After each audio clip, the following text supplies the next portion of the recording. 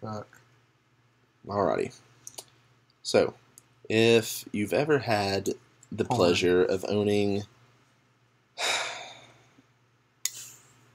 I love you, bro. Any friends? If you've ever had the pleasure of owning any of the older generation systems, such as an SNES, an NES, N64, Sega Genesis, Sega, whatever. I've never had a Sega, so I don't know the difference between the different consoles. But anyway, if you've ever had one of those, and you've probably had one give out on you, and everybody knows they're hard to come by. So what you've probably done is you've tampered around with emulators. And they're not really that difficult of programs to work with, but sometimes they can be. I'm going to show you this nice little emulator that supports multiple systems. It's called OpenEmu. It supports all of these. Now, where to get the emulator and the ROMs? Where you're going to go to your little browser or whatever. And then I use CoolROM along with most of the people that emulates their older systems. So if you've never done this before, then this is where you leave the pack. You go to emulators and you find your favorite system. Say you had, I don't know, say you had an Atari. Well, here you go. They have Atari. But I had a Super Nintendo, so I'm going to go to Super Nintendo. I'm going to click on that.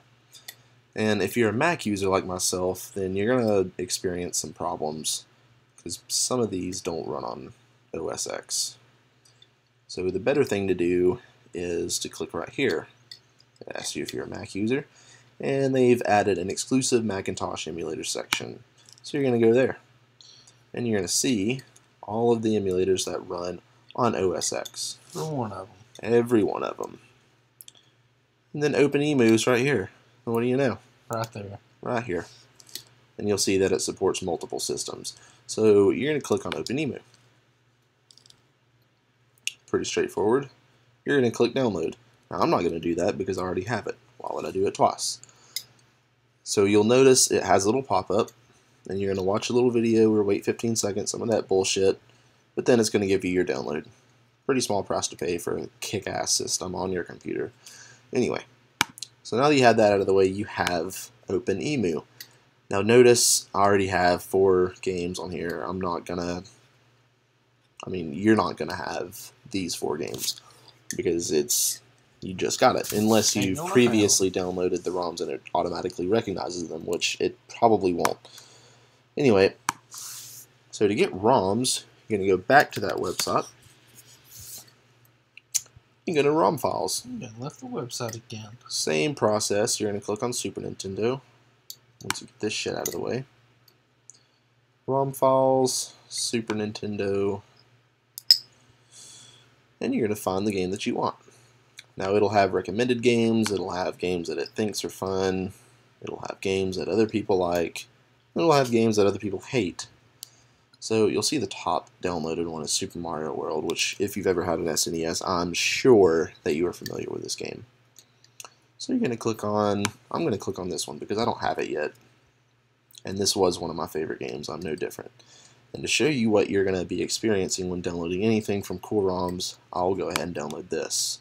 So you're going to get this pop-up, which I didn't actually have to go through a video, which is crazy.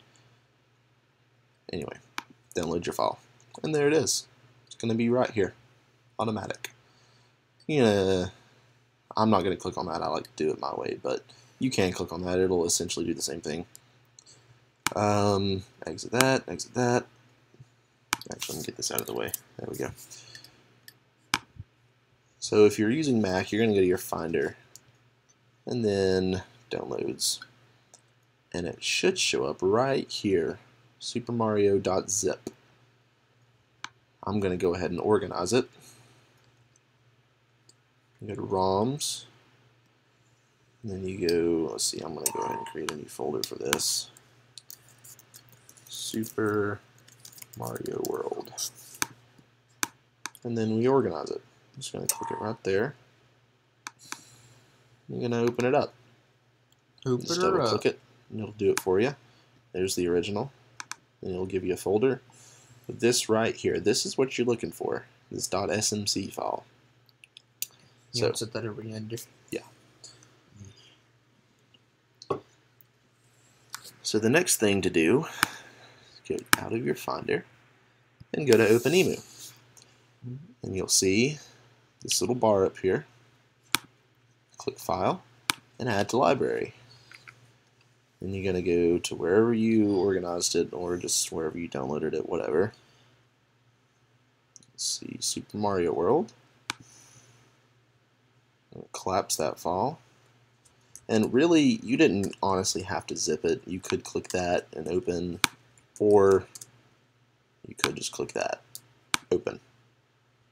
And it's going to add it to OpenEmu. Now the last thing to do, double click, and here it is. The good thing about emulators, there's no massive chips to break out and blow in just to hope that it'll work. I don't think anyone's ever figured out how that fixes anything. But now you have a ROM that you can use. And now if you have some third-party controller you want to use, you're going to go settings right here and edit game controls, which I don't. I did use a 360 controller, and that is possible. You just go to edit game controls, and this will pop up. Let's see. Input right here.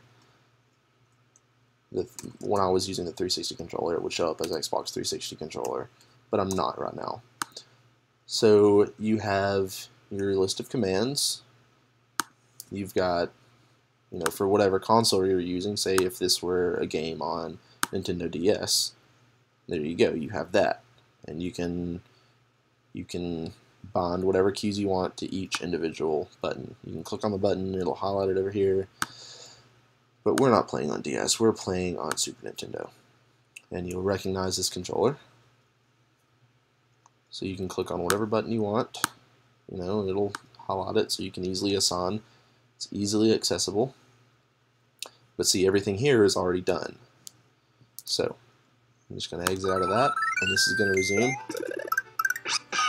And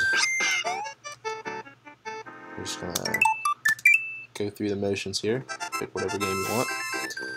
And that's how you use OpenEmu. I'm not going to sit here and play Mario for you, but pretty straightforward stuff. So hopefully now you can relive your oh-so-sweet childhood with an SNES and maybe a Ring Pop. Where the fuck did those go? Anyway, hope this has been helpful. Thanks for watching.